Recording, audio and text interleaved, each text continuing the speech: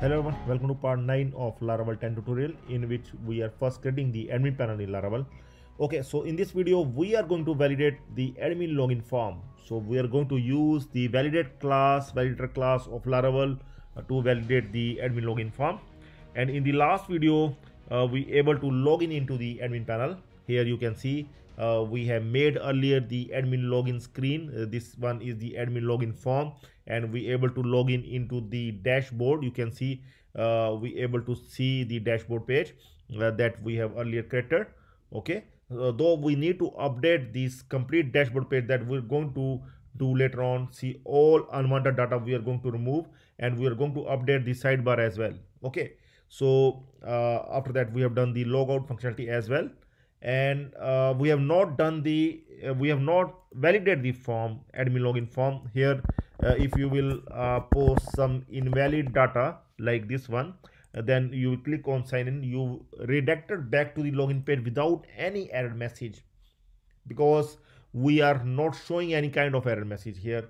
And also we need to validate it, like if you are going to add the wrong details, okay, though the email must be correct, the password must be correct, and the user must fill both, only then the user can able to log in. Okay, so for that we are going to use the validator class of Laravel, and I want to show you like you can open the Laravel validation link. Here you can open this one, laravel.com, the validation. You can simply go to the Laravel 10 validation. Here you can see the Laravel 10 validation, and you can follow this page to know about the validations. Okay, so we have followed this one and created the validation for Laravel forms. Okay, so I'm going to start it now, and I'm going to update the login function in AdminController. Here see we have not validated anything, so we are going to add the validation here. We are going to add the rules and the custom message. Okay, so rules array we are going to add first of all rules. Okay, and we are going to add it like this, rules. And in rules, first rule is email. We have the two columns, email and password. So first one is the email. So email, first rule is it is required. Okay, and the second one that we will give that it must be email only, and the third one it must be the maximum characters of this email must be 255. Okay, and we're going to check the password. For password, that is required, only required is fine. And also we can give the maximum, we can give the maximum up till 20 or 30. Okay, like this. Okay, so these are the rules, and we are going to give the custom message. Like if you will not give any kind of custom message, then it will also work, but we are going to give the custom message here. Custom message array, custom messages,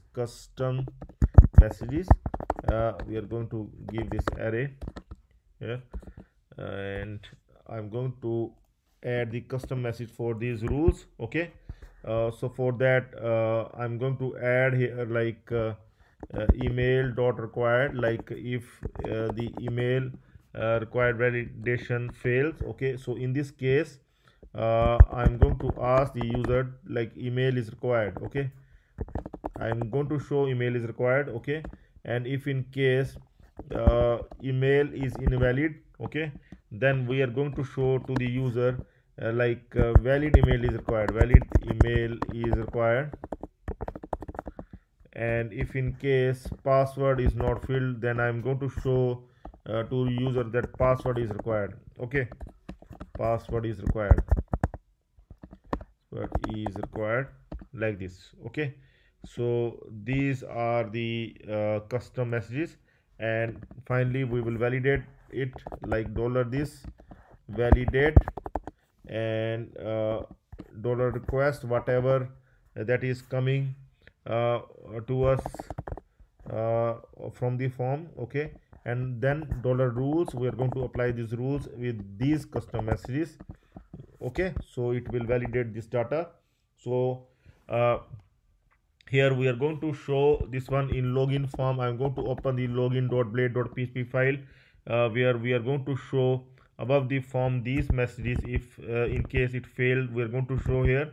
So for showing the custom messages, like writing the validate logic, this logic we have written in the same way like it is. Okay, and now we want to show it. Okay, for showing displaying the validation messages, so this is the way that we are going to display. It is coming in errors. Okay, so we are going to show them here like this. Okay, I'm going to paste this one. Okay, so we are going to show them all messages like this. I'm going to log in now and we'll see.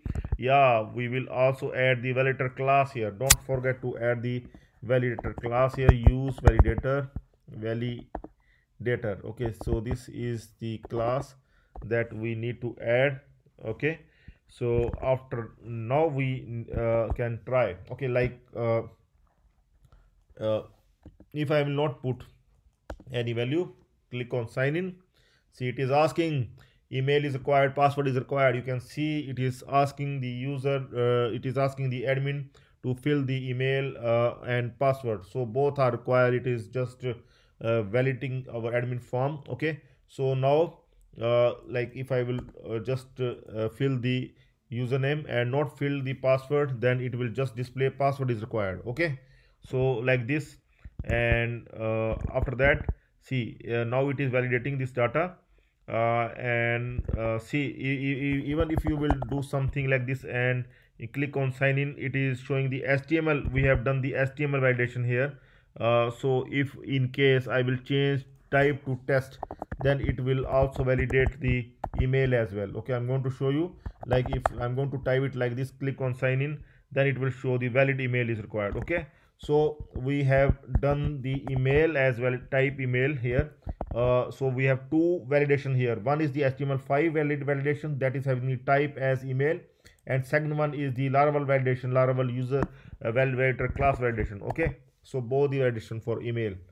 So now one more validation that we are attempting here we are sending error message, invalid email or password.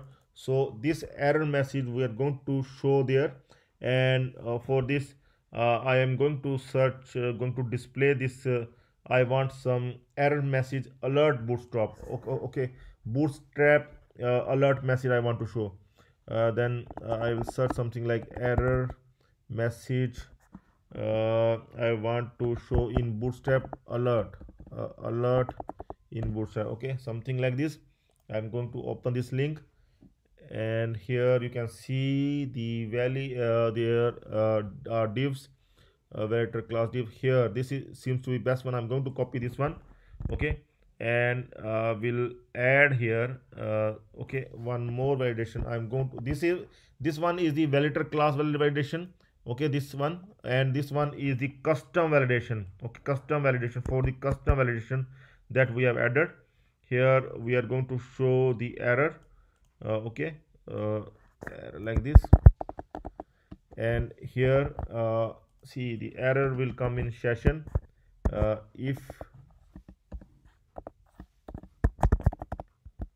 session has error message.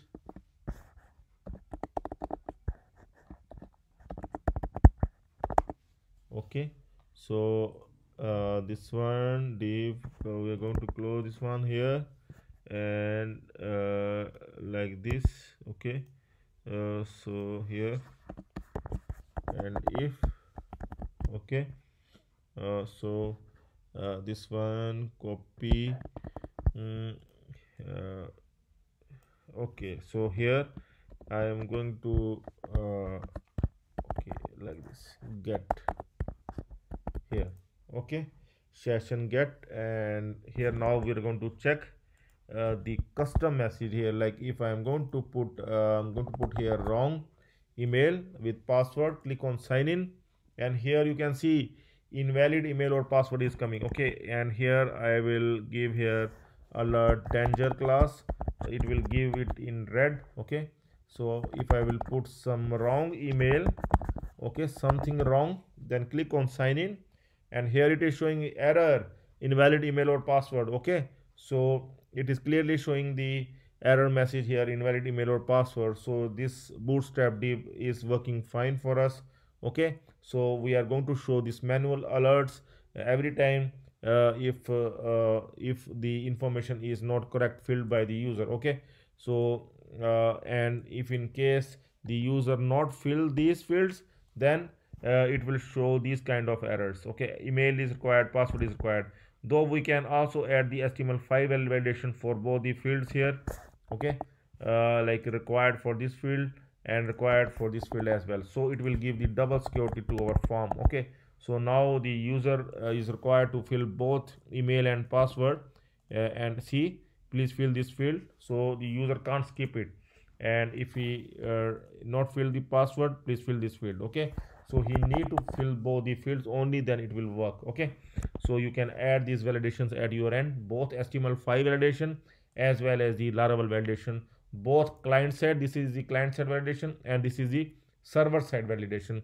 So you can try both, add these both validation in your form, in your Laravel form, admin login form, and we are going to repeat this validation for our complete Laravel website.